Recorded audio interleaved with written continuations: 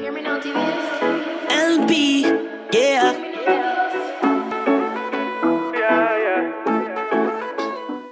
Hey, I'm Tyeisha and welcome to Shonna's Space. So it has occurred to me, or rather it was requested, that I should give a lot update because, you know, I haven't said anything about my locks since I posted that video back in August, I believe it was. So I recently relocked my hair, so that's not what we're going to be doing today. Oh gosh. So that's not what we're going to be doing today. But I haven't worn my hair loose since before then. So, but what ended up happening is I wasn't happy with the size or the method. So I just decided that I would open them and try a different way. Because basically what's happening is I guess I was not doing crochet tight enough. So when I washed my hair the first time, because I'm one of those people that have to wash my hair all the time. I don't know how people be lasting a month and two and they can't do it. That's not me. So the first time I washed my hair, like my hair, some of them unraveled, some stayed, but like it was looking real horrible. And it just was really hard, very difficult to deal with because my hair is not long. So I mean, it's not like the shortest, but it's not long. So it's very difficult to deal with like some thick locks because those were fairly thick-ish. And that size would be amazing if my hair was longer, but my hair is short. So it was very, very difficult to deal with. And so I decided to open them and make them shorter, just so I would know that I'll be able to last on this journey.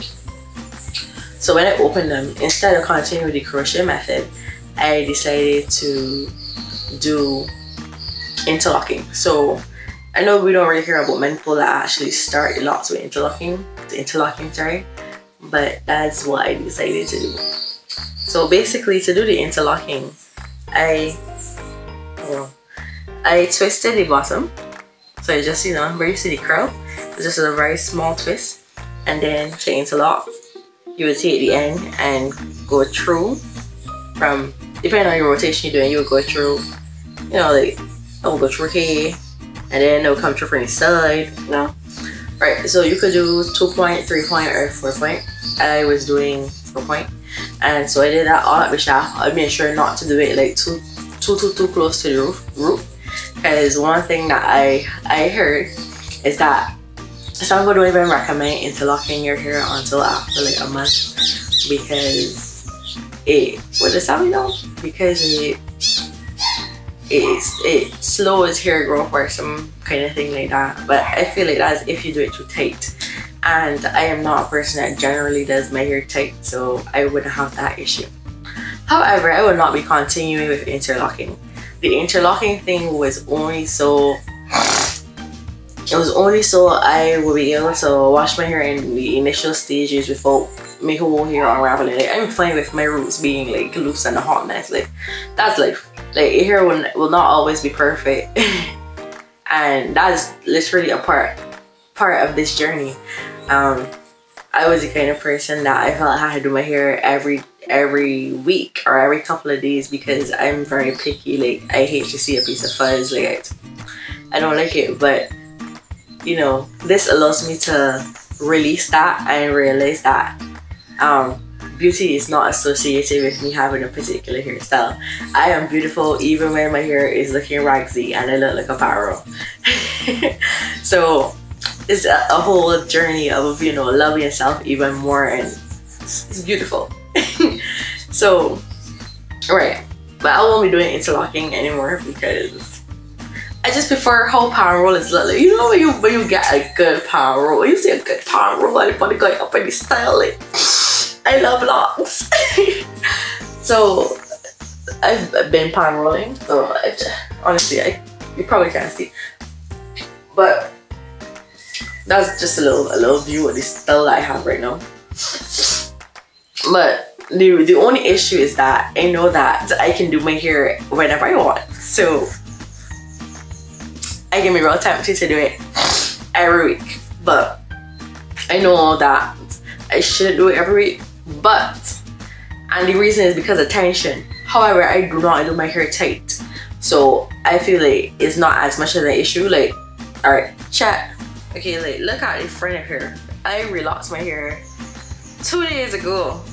but like this part where it's the thickest here, my thickest here, you can see that it's already opening, right?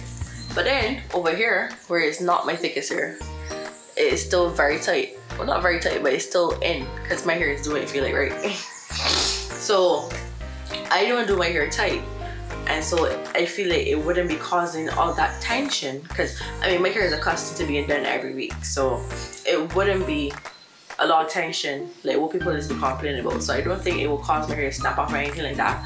But on the same hand, I don't need to do my hair every week, so I'm not going to do it.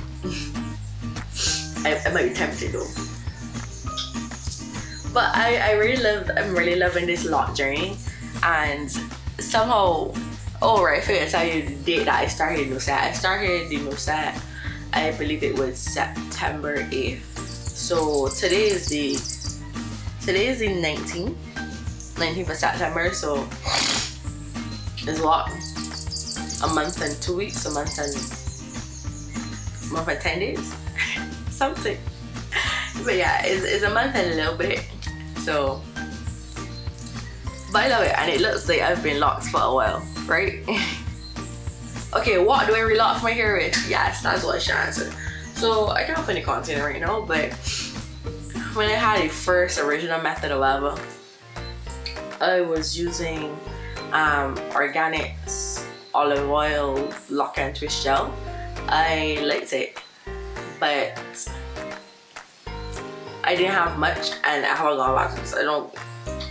Honestly, as someone who can make their own products, I sometimes just can't justify going to the beauty supply store and picking up products, because it's like, but I can make something that will be similar. It might not be as effective. Let me be honest, it might not be as effective because I might not have access to the same ingredients that they would put into the product. But at the end of the day, I know what's in my product. I know that I can pronounce every word. I know that I can look at the benefits of everything that I will put into my product. And I just really like that. So the last time that I did my hair, last time I relocked my hair, Saturday. Oh, today is Monday that I'm recording this video. Monday the 19th. So the last time I relocked my hair, which was Saturday, I used this product that I made. So it's pink. Obviously you can't see the color on camera. Let me show you on my hand. So it's kind of creamy. And what's inside of this? So originally I was not even intending to make a product that started with. I was just going to use some flaxseed gel. But I had some stuff left back from making lip balm. Yes, you'll be so surprised how many of the base ingredients are very similar in things that you use. So I was making some lip balm. Check out Shonna's natural collection on Instagram. Like, the lip balm is so pretty. But yes, so I was making lip balm, and I had some ingredients, some stuff left back. Like, I had mixture left back because I made more than the amount of containers that I had, right? So I thought I had bought more. But I had some, you know, a little remaining mixture. It was very pink. It smelled like cotton candy.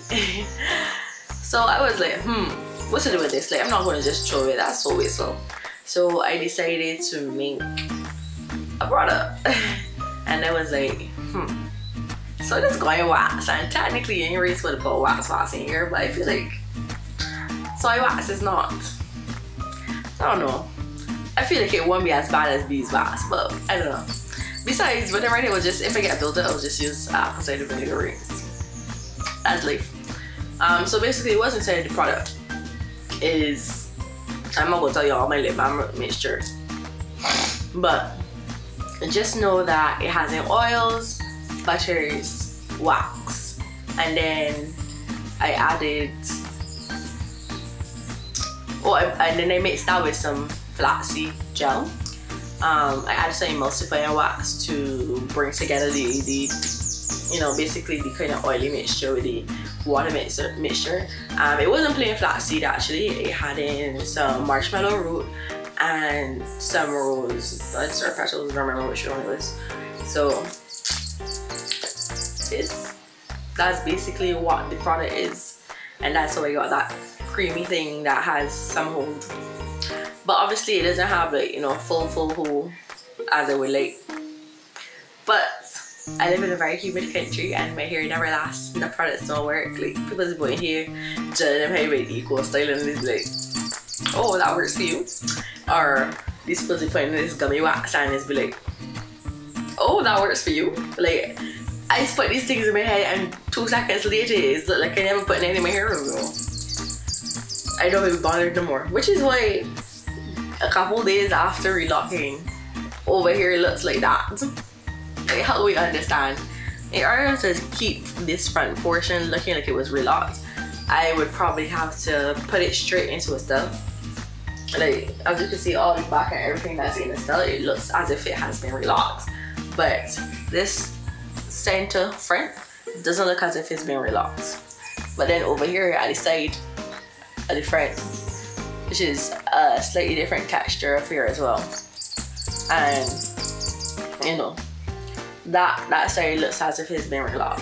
So you know, hair gonna do what hair gonna do. But thank you guys so much for watching. Please remember to like, comment and subscribe.